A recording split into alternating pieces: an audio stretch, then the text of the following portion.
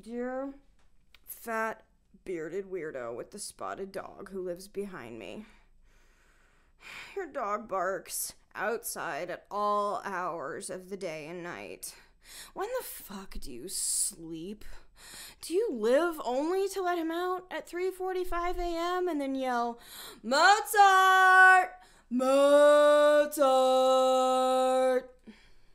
The fact that that shrieking animal is named Mozart is the death of irony as we know it. Even when my windows are closed, it sounds like he's right next to me. So I know you can hear it when I respond to your Mozart with, Shut up! Shut the fuck up!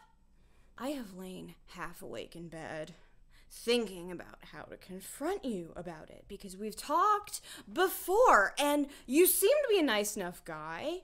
And by the way, your other dog, the beagle, is really cute. I don't want to be mean to you about it. I would rather just be, neighborly.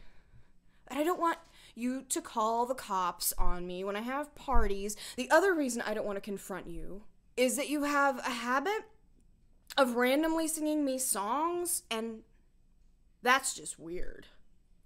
All I really want is that dog to be quiet.